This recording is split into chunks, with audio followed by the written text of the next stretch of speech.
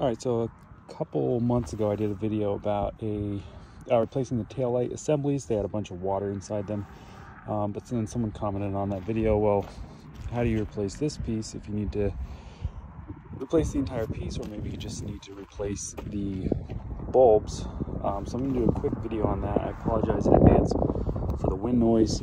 I don't have room in the garage to fit this in there. So 10 millimeter right here. These are pretty loose.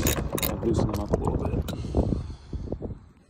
So after you have the 10 millimeters screws out, you're basically just going to wiggle it back and forth. You don't want to yank on it. What you've got going on inside this is right about here, you've got a metal pin that's sticking this way, and then over here you've got a gray tab that a plastic piece on the back of this is sliding into. So theoretically you should wiggle it up and down and then be able to pull straight back, but just don't yank on the whole assembly. All right, so I just managed to get this loose. The best approach is to come from this side and place a hand here and then push some force this way while you're moving it up and down, if that makes sense.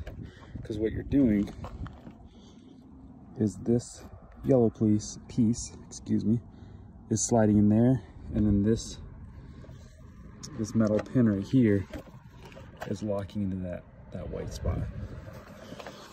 So that's it to get this whole piece off, and then you'll see right there you've got access to all the bulbs, or if you just wanted to change out the whole piece. There you go. So then when we're putting it back, it's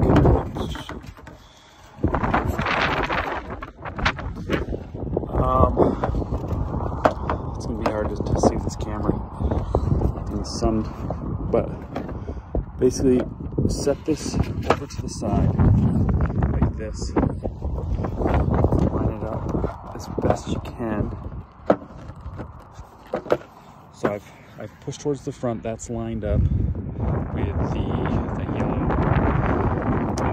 yellow pin and the gray tab in there.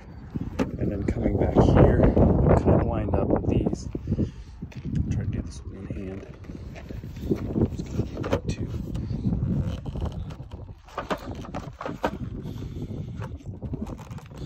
So now I've got that pin that was right there in the middle. That's lined up. So theoretically, as I'm pushing down right here, I might be able to it should click it without hearing any snaps.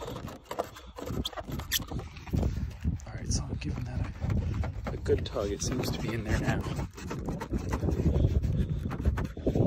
Once we get that tightened up there.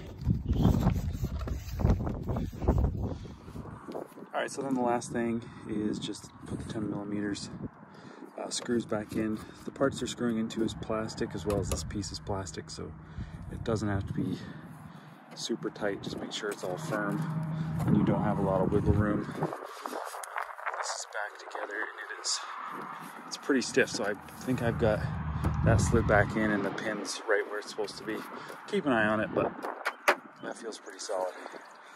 But yeah, it's pretty straightforward if you need to replace